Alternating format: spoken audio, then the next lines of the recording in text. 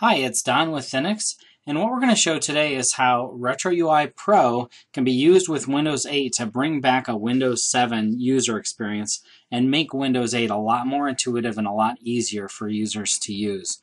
So we have a Windows 8 PC in front of us, and we're looking at the Windows 8 start screen. And one of the things that's most confusing to users is that there's no taskbar, there's no start button, and it's just not immediately intuitive.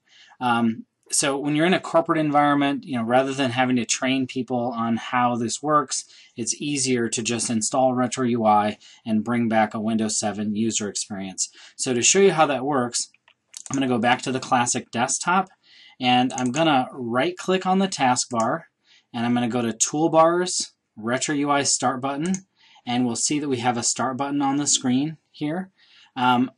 The RetroUI application for the Start menu is designed for Windows 8, but it's designed to look familiar like Windows 7. So we have all the traditional things you'd expect, like My Documents, Downloads, Pictures, and music, and so on. We also have advanced functions that you have in the Windows Start menu that you can right-click, get to Manage My Computer, Computer Properties, and so on. You can go back to Control Panel, access devices and printers, and do all the things you'd normally expect to be able to do in the Start menu. However, the RetroUI Pro Start menu is also integrated with Windows 8, and it has a lot of Windows 8 features that are built into it. So for example, we can launch Metro or Windows 8 applications directly from our Start menu. We can launch normal Windows applications like Word and PowerPoint. And we can access our computer, and we can also pin our favorite websites like Dropbox and YouTube and so on. So what we're looking at is the default configuration out of the box. So I'll show you how to change some of these things. So I'm going to right-click, Enable Editing. I'm going to get rid of some things. So for example, I don't use Facebook at work, so I'm going to click on Facebook and get rid of it.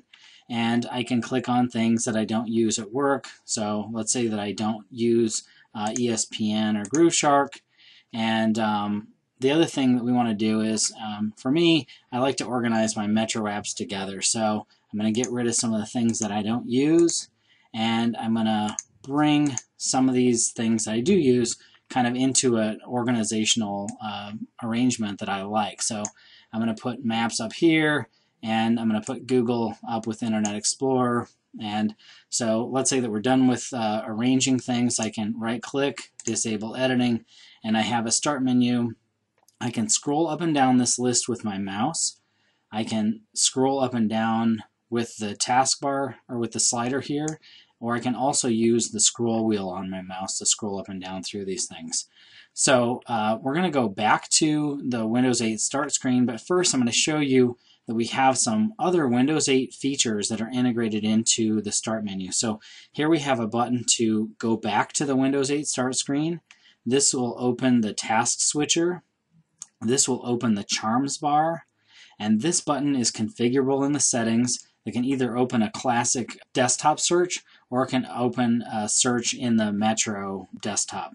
So I'm going to go back to the Start screen, and what you'll notice that's most dramatic here now is that RetroUI is running, and it's revealed the taskbar at the bottom of the screen. So users that are confused by the immersive kind of behavior in the Windows 8 Start screen now can see that they can just click on the taskbar and they can go back to the Windows desktop anytime they need to. So if I go back to the Start screen, one of the other features that's really powerful about RetroUI is that you can just push the Windows key and it takes you back to the classic desktop at any time.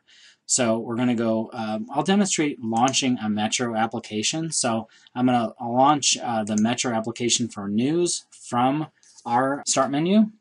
And in my computer, I have it configured to open the applications at 80% of the size of the screen. So this news application is a Metro app, and it normally would open full screen on a desktop computer, which is really annoying. And so what RetroUI does is it enables you to open applications and resize these applications, move them around the screen, and they work a lot more like normal Windows apps. In RetroUI Pro version 3, we can drag this to the edge of the screen and snap it, and we can drag it to the corners and snap it. We can also just push F12 on the keyboard to bring it back to full screen. I can scroll back and forth and use this application just like we would if it were full screen all the time. One of the things that's kind of difficult to understand in a desktop PC that makes sense on a tablet is to close this Metro app, you have to click the top of the app and drag this to the bottom of the screen. And for people that use Windows, that's a pretty unnatural thing to do. So I'm going to show you how we do that a lot more effectively when RetroUI Pro is running. So instead of having to do that drag to the bottom of the screen, I'm going to push the Windows key on the keyboard, I'm going to push the down arrow, and that application closes immediately. Again, if I have an application running, I can simply also push the Windows key to get back to the desktop. So let's say we do have a Metro app running, I can press the Windows key and I'm immediately back at the classic desktop. So that's a quick overview of how RetroUI Pro version 3 works to improve the user experience in Windows 8. Thank you.